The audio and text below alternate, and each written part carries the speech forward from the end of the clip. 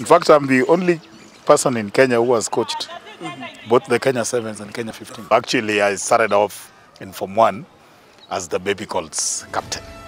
I started rugby and I was appointed the captain of the Baby Colts.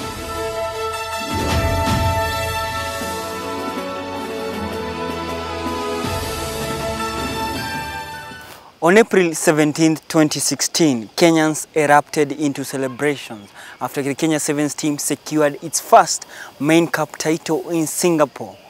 The seeds planted by self-styled rugby apostle Mike Tank Otieno, who took up the initiative to spread the game to grassroots levels, had finally germinated.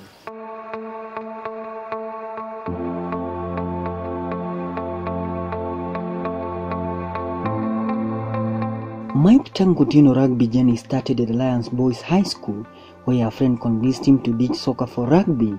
Soon as he joined rugby, he was appointed captain of the junior team, before being named the captain of the main team at sixth form, leading Alliance to a first ever John Andrews Sevens title, courtesy of a 26-4 win over RVA. Jack Coyne, my coach, heard it over the radio that Alliance had won John Andrews Sevens. You know, he actually came to look for me in the dome.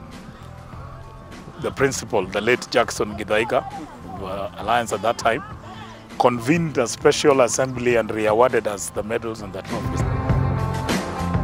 His impressive skills at the wing and fullback position would soon earn him a spot in the non-desire FC squad of 1979, before having a short stopover at KU's BlakBlad's RFC. Tank, as is famous and known in the rugby circles, joined Momba RFC, where he played his rugby until 1990, when he hung his boots. So around 88, 89, when I noticed that now actually my form was dipping, I looked at it and said, look, there is more to the game beyond just playing. His coaching career started as soon as he hung his boots. In 1998, he was appointed the Kenya Sevens head coach, leading the team between 1998 and 2000, before taking a 2-year break. I now became the under-23 trainer. I even rose to the level of the Kenya team, but training as a trainer, as a fitness guy. And I went through the whole spectrum, and then I was appointed the Kenya coach, Sevens.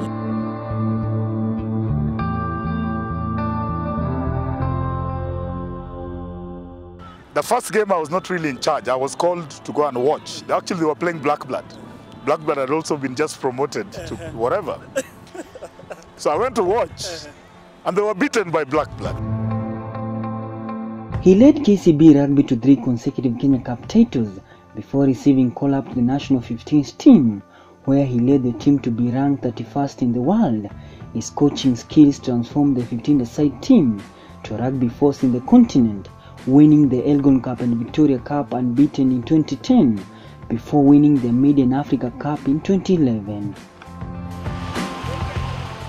While at Kenyatta University, the former Kenya 15s and Kenya 7s coach teamed up with Max Muniafu and other rugby players of KU's class of 1984, with the aim of spreading the game to grassroots levels. They agreed that the vehicle to take them up country would be named Damupevu.